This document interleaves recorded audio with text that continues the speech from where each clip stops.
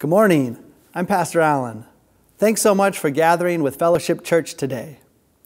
Hey, if there's any way that we can be of help to you in these times, I'd invite you to click the link below and fill out a Connect card. We'd love to help you in any way that we can. I pray that this service this morning would be an encouragement and a help to you today. Blessings upon you. Good morning and welcome to our Sunday worship. Our call to worship this morning is from Psalm 40. I waited patiently for the Lord. He inclined to me and heard my cry. He drew me up from the pit of destruction and out of the miry bog. He set my feet upon a rock, making my steps secure. He put a new song in my mouth, a song of praise to our God. Many will see and fear and put their trust in the Lord. Let's pray together. Father, as we come together to worship this morning, we continue to put our trust and our faith in you. We look to you for our security, that you would help us to keep our eyes fixed on you, that our feet would be secure on you as our rock, even as the world shifts around us. Father, put a new song in our hearts and on our lips this morning, that those around us would see and hear and place their trust in you. May the name of Jesus be glorified in us and through us this morning. We pray it in Christ's name. Amen.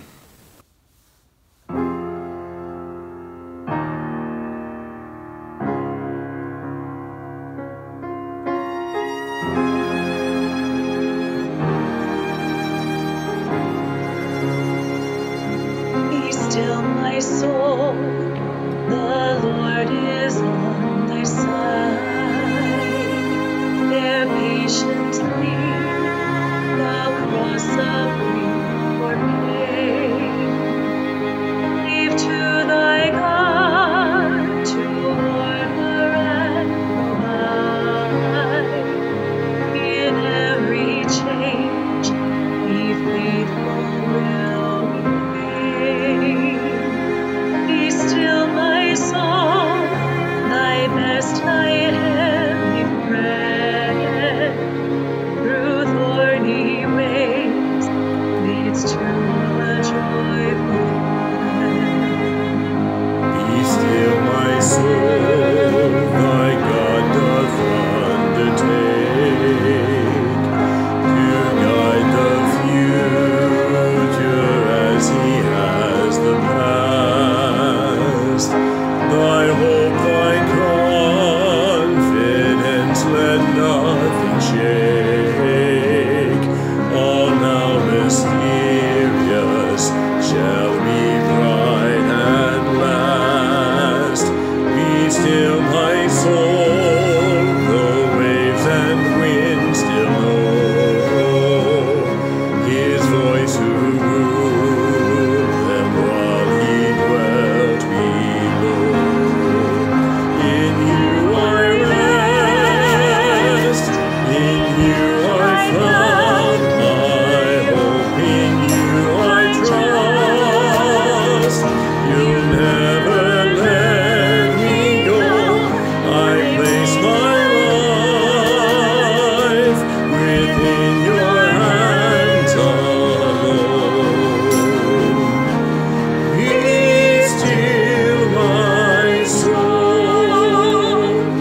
Be still, my soul. The hour is hastening on, when we shall be forever with the Lord. When disappointment, grief, and fear are gone, sorrow forgot, love's purest joys restored. Be still, my soul, when change and tears are past, all safe and blessed we shall meet at last.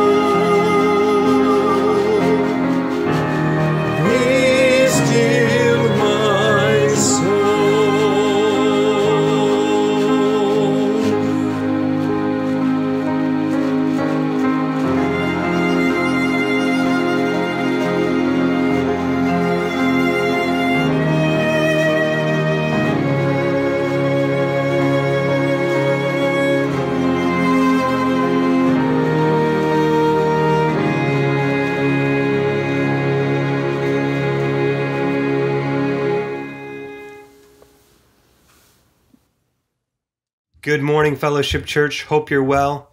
It's a privilege to pray with you this morning. Let us go before the Lord in prayer. Dear Heavenly Father, thank you so much that we, your people, could come to you. As we come before you, Lord, let us take time to confess silently our sins against you, God, and against one another.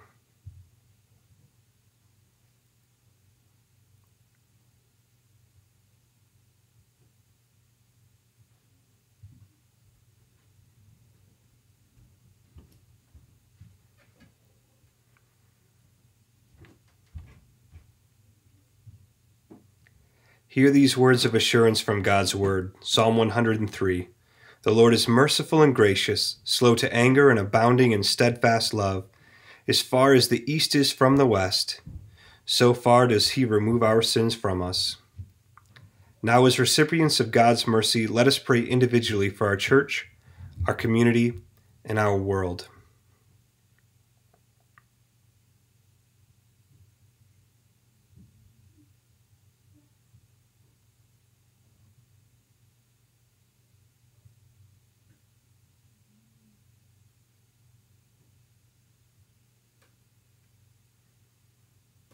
I invite you next to pray at home for God's blessing and protection upon the people of Fellowship.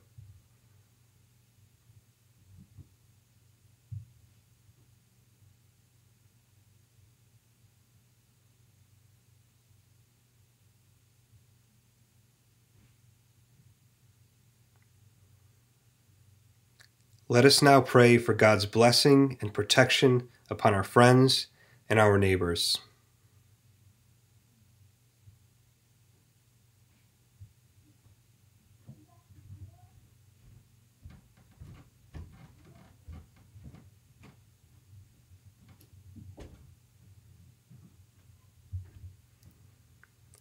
Let us now pray for God's healing upon our nation and our world.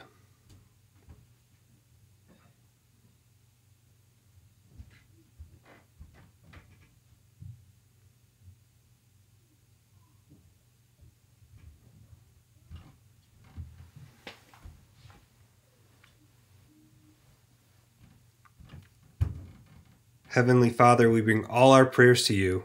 In the name of Jesus, amen. Amen. Hey, good morning again. It's good to be with you by whatever means God allows. And hey, today we're jumping back into our series in Revelation. And so our text today is Revelation 21, verses 1 through 8. Now, before we jump back in there, I want to give us a little background of where we've been, because it's been a few weeks since we talked about Revelation. If you remember, we left off in Revelation where God was clearing out all evil from the world. He had cleared out the beast and the Antichrist and all the wicked people, and God had cleared away sort of all the evil in the world in order to bring us something new. And in chapter 21, that is where we find ourselves. God is bringing us something new. And so let's look at Revelation 21, verses 1 through 8 together. The Apostle John writes concerning the vision that God gave him. He says, "Then I saw a new heaven and a new earth, for the first heaven and the first earth had passed away, and the sea was no more. And I saw the holy city, the new Jerusalem, coming down out of heaven from God, prepared as a bride adorned for her husband. And I heard a loud voice from the throne saying, 'Behold, the dwelling place of God is with man. He will dwell with them, and they will be his people, and God himself will be with them as their God. He will wipe away every tear from their eye, and death shall be no more. Neither shall there be mourning, nor crying, nor pain anymore, for the former things have passed away.' And he who was seated on the throne said, 'Behold, I am making all things new.' And he said, 'Write this down, for these words are trustworthy and true.' And he said to me, 'It is done. I am the Alpha and the Omega, the beginning and the end. To the thirsty I will give from the spring of the water of life without payment. The one who conquers will have this heritage, and I will be his God, and he will be my son. But as for the cowardly, the faithless, the detestable, as for murderers, the sexually immoral, sorcerers, idolaters, and all liars, their portion will be in the lake that burns with fire and sulfur, which is the second death. Let's pray. Heavenly Father, we know that these words are nothing without your Holy Spirit leading and guiding us today. And so we come and ask you that by your Holy Spirit, you would open our heart and our mind to all that you have to say. We pray that your words would nourish our souls and feed us, we pray. We pray all of this in the name of Jesus. Amen. So this last week, I've been watching the news, and it's pretty clear a lot of people want to move on past this virus. A lot of people are sort of done with quarantines, done with the restrictions, and they would love to see a new day when this whole thing is behind us. And even if you feel differently about the quarantines and the restrictions, likely you and I are both, we're still looking forward to a new day when all of this is behind us. Because that's what crisis does. It makes us long for something new. When we're in a time of crisis, we long for a new season, a new world, a new life where everything is better than it is right now. But here's the thing. Today it's the coronavirus. Tomorrow it will be something different, something else. Hopefully not another virus, but something's coming. War, political strife, another kind of sickness or disease, some sort of economic collapse. Who knows? But we do know that something in the future will happen again that will feel like a crisis and that will make us long for another new and better time. But here's the problem. Each crisis reminds us that although you and I can do a lot of good for our world, and we should, each crisis still reminds us that we are very limited in our ability to make the world a new and perfect world forever. Each crisis reminds us that this is something we simply cannot do. But thankfully, God can do this. And thankfully, this is something God promises to do. In our text today, we see God promised that one day he will make all things new forever. And today, I want to look at God's promise to make all things new. And I want to look at how believing God's promises, these promises, can make you and me new today. And so let's dive into this and look at God's promises together. The promise for something new. First, we see God's promise to us is a new reality. God promises us a new reality.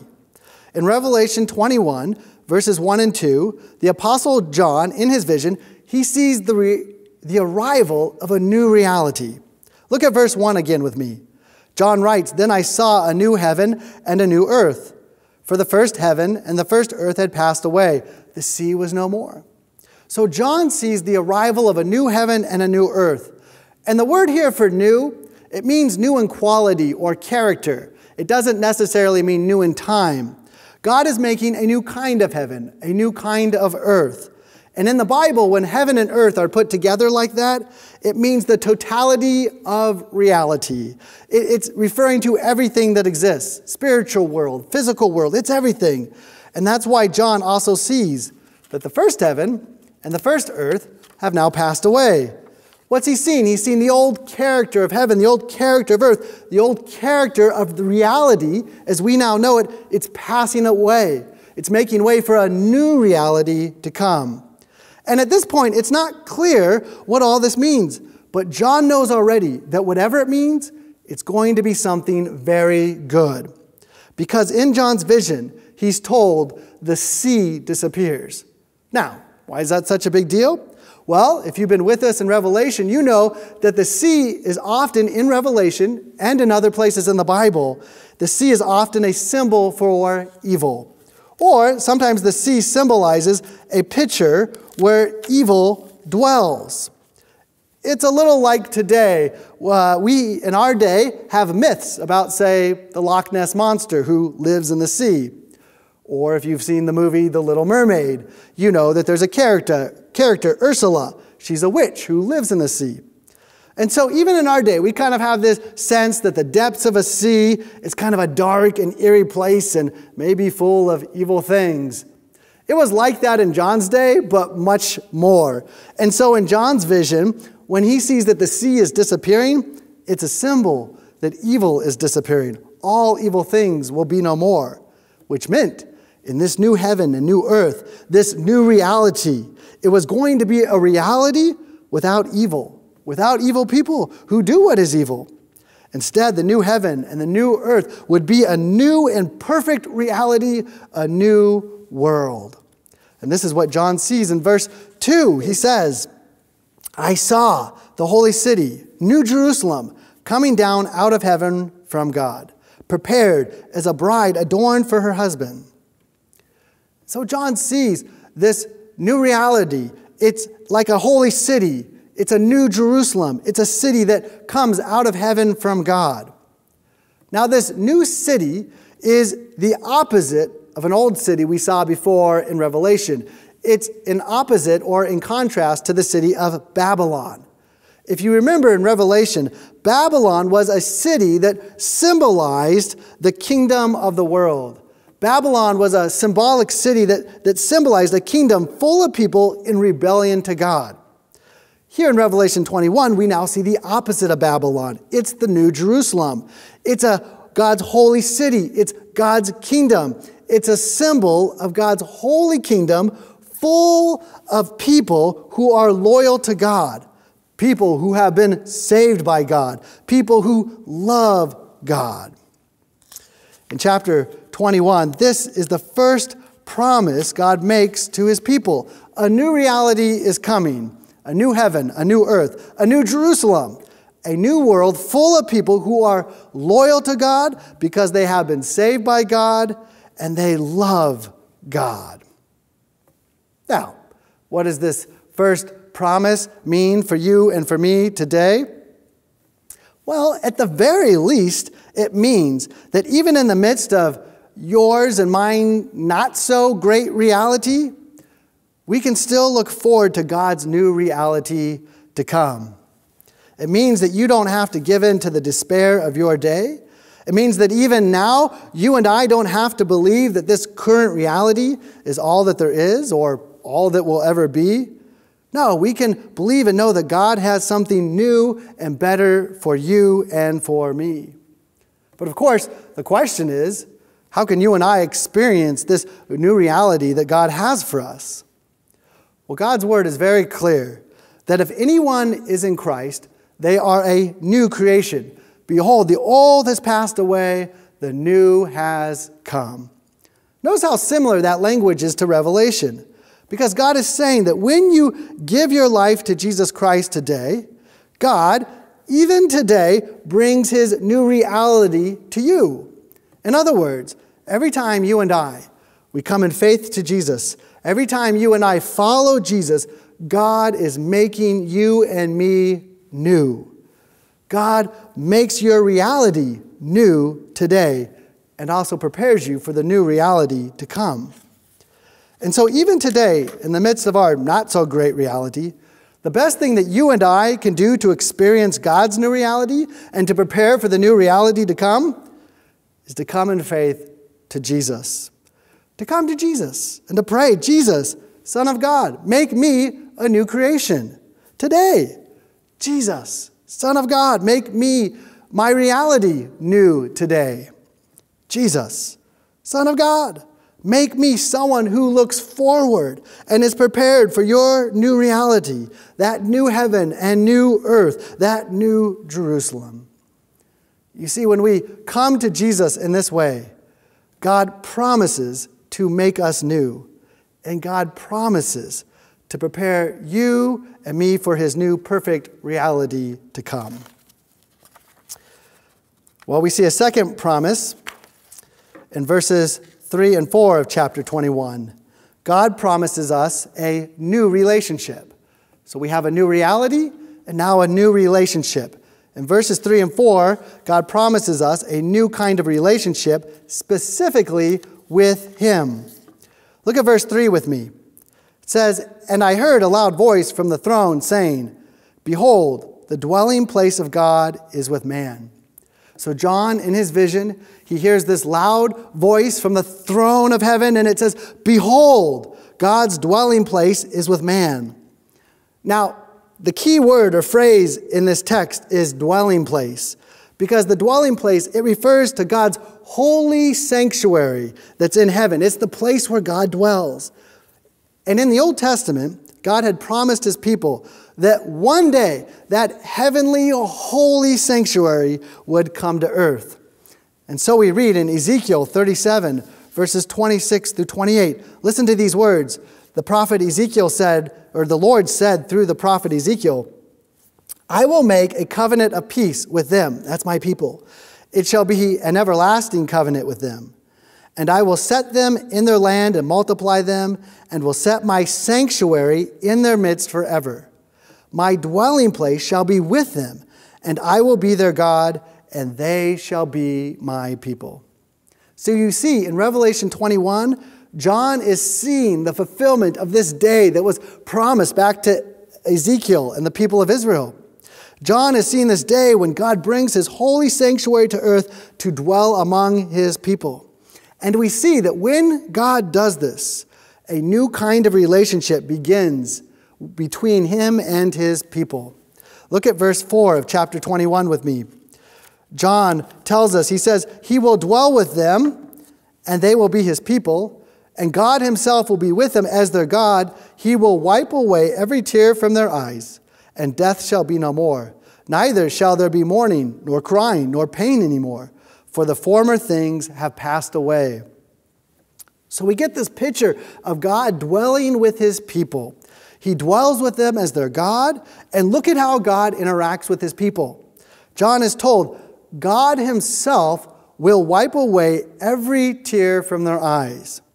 Now this is a new close relationship with God. It's a deeper intimacy, a deeper relationship between God and his people. Just think about for a moment with me, who are people in your life you would allow to wipe a tear from your face? Like whether you were having tears of sadness or tears of joy, who would you actually allow in your life to come up and just wipe that tear off your face? I don't know about you, but I can only think of one person in my life I would let do that. My wife, Meredith. If I was crying, even if I was happy crying, and somebody tried to come up and touch my face and wipe away a tear, I'd be like, "Get away, I'm okay, right? Give me my space." Now, as a child, I definitely would have allowed my parents to wipe my tears. But that's the picture here in Revelation 21.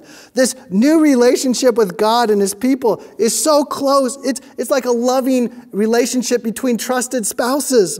Or it's a new relationship with God that's so close and tender. It's like a relationship that a child would have with a good and caring parent.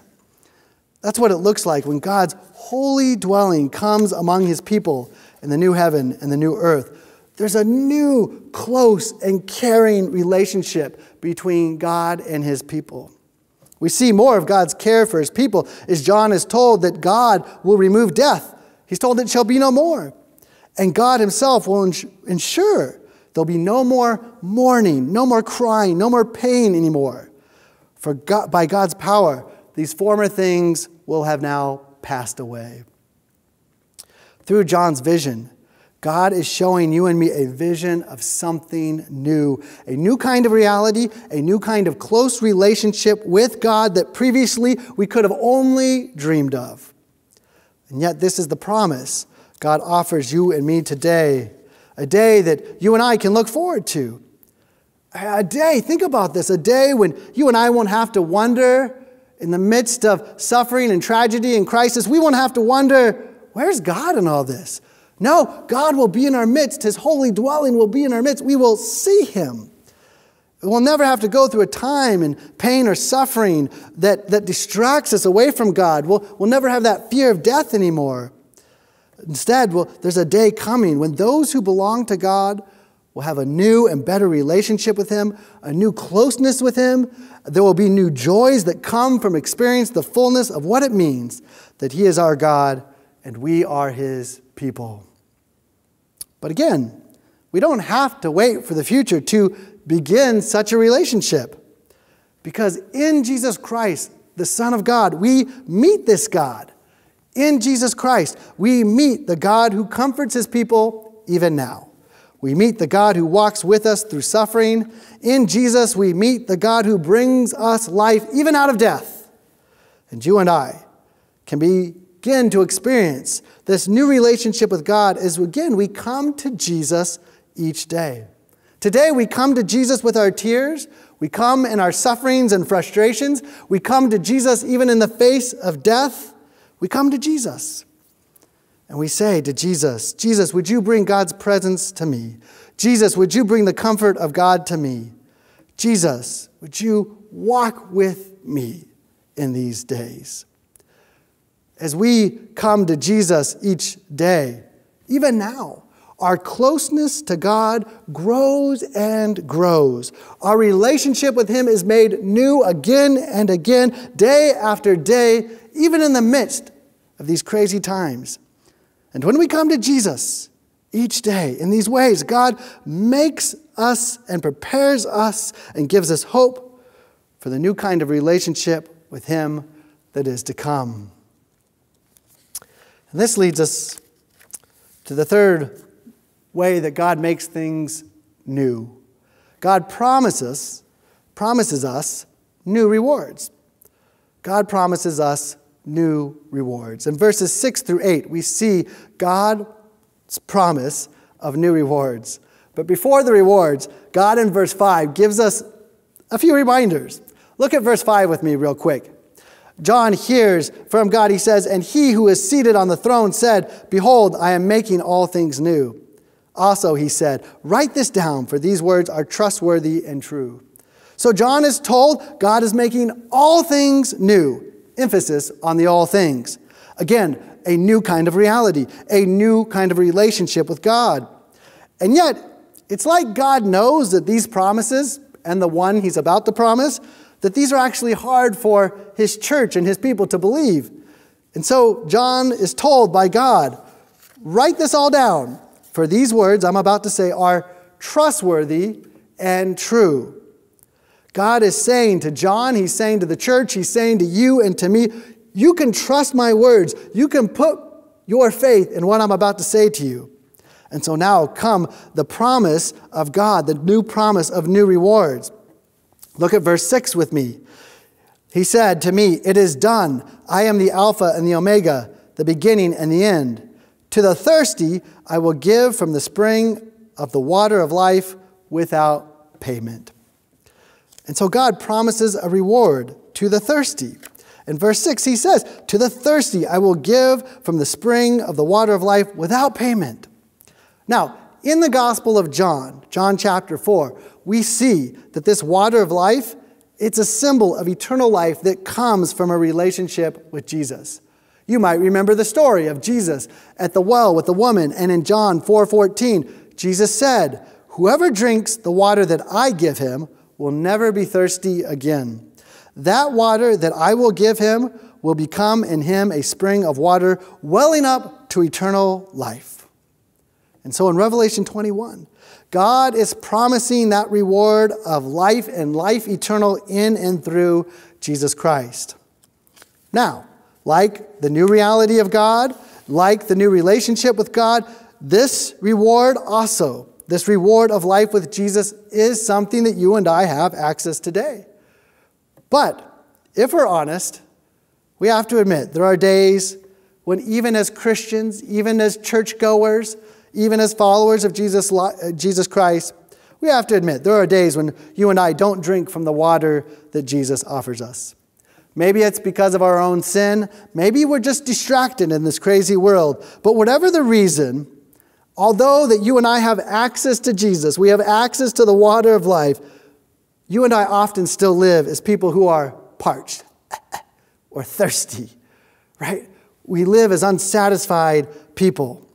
But in the new heaven and the new earth, we will always be satisfied by the water of life that comes from Jesus. On that day, we will enjoy the fullness of the water of life because there we will have the fullness of a relationship with Jesus. And in this way, this water of life will be a new kind of reward for God's people. But that is just the beginning.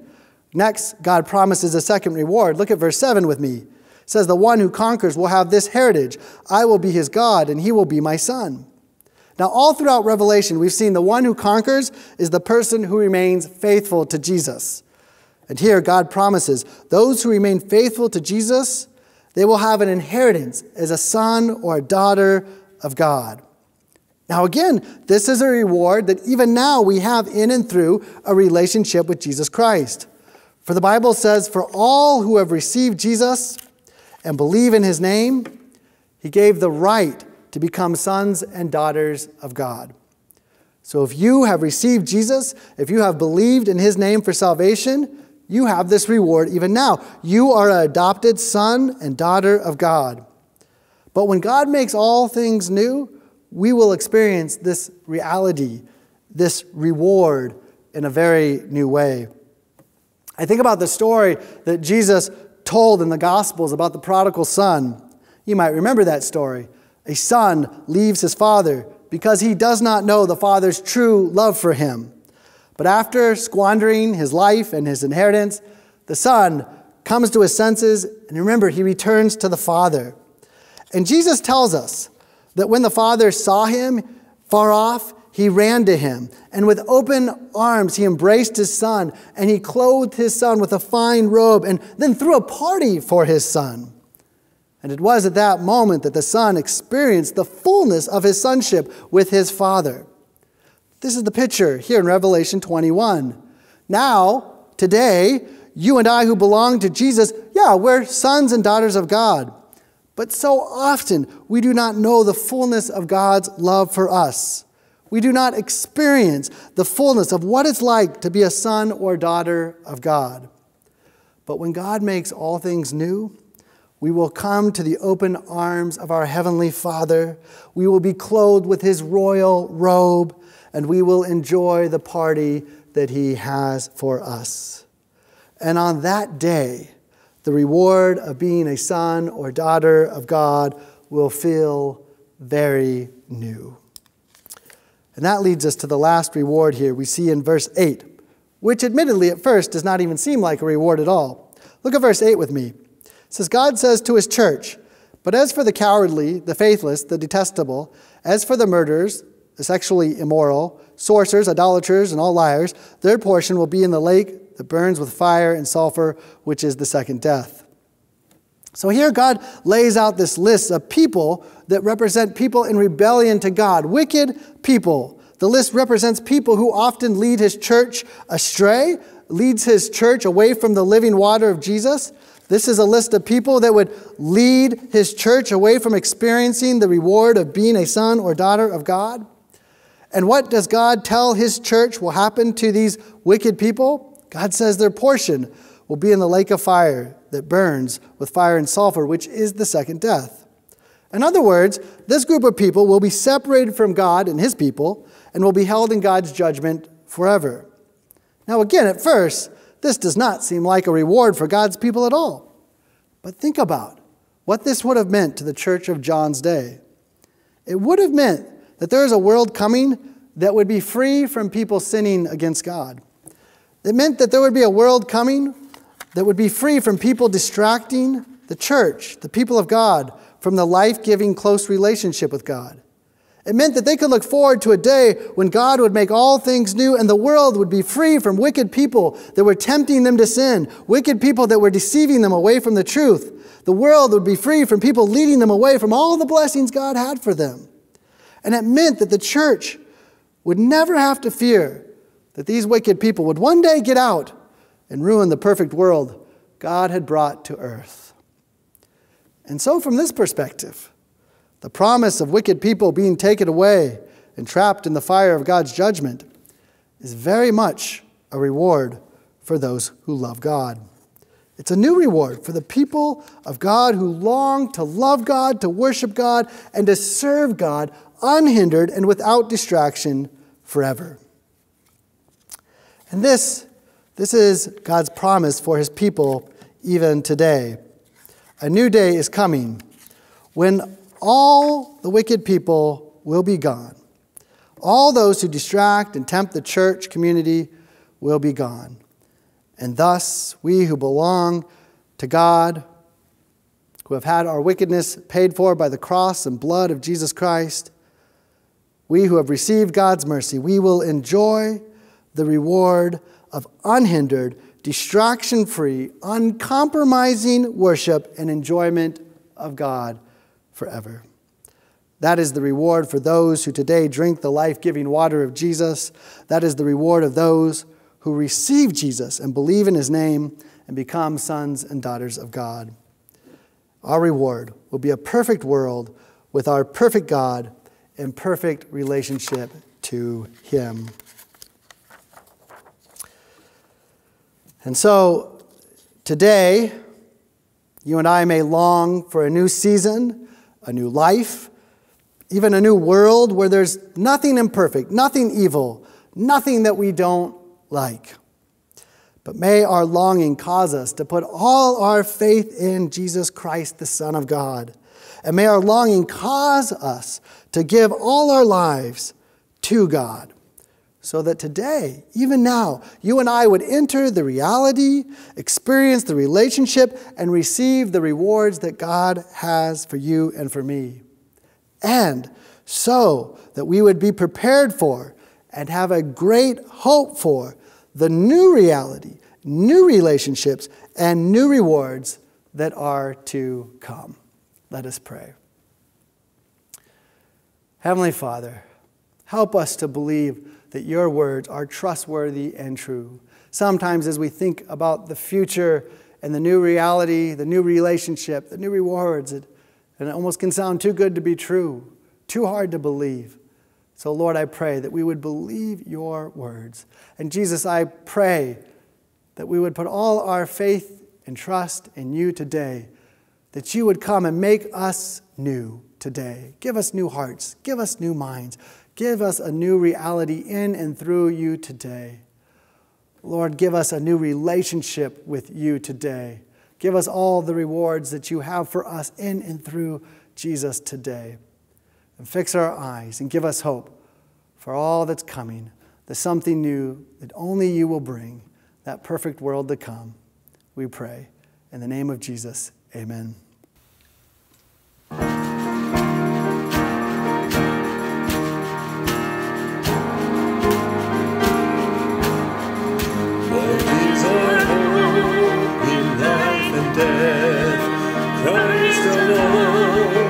Christ alone, what is our only confidence? That our souls to him belong, who holds our days within his hand. What comes apart from his command, and what will keep us to the end? The love of Christ by which we stand. Oh, sing hallelujah, our hope springs eternal. Oh, sing hallelujah, now and ever we confess Christ our hope in life and death.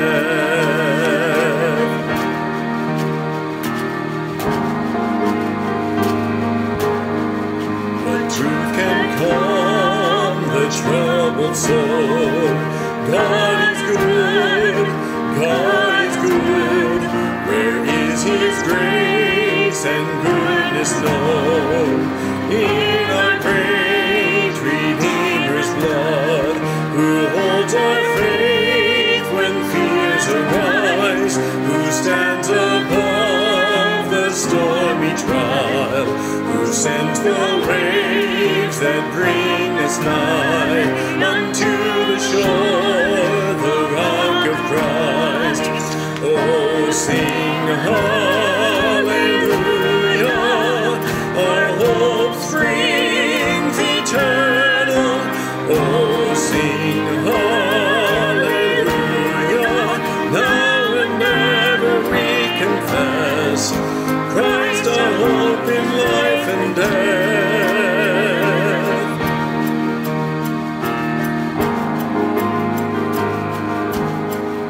Unto the grave, what shall we sing? Christ he lives, Christ he lives, and what reward will heaven bring? Everlasting life with him, there we will rise to meet the Lord. Then sin and death will be destroyed, and we will feast in endless joy when Christ is ours forevermore. Oh, sing hallelujah, our hope springs eternal. Oh, sing hallelujah, now and ever we confess Christ our hope in life and death. Oh, sing hallelujah, our hope springs eternal. Oh, sing hallelujah, now and ever we confess Christ our hope in life and death. Now ever we confess Christ our hope in life and death.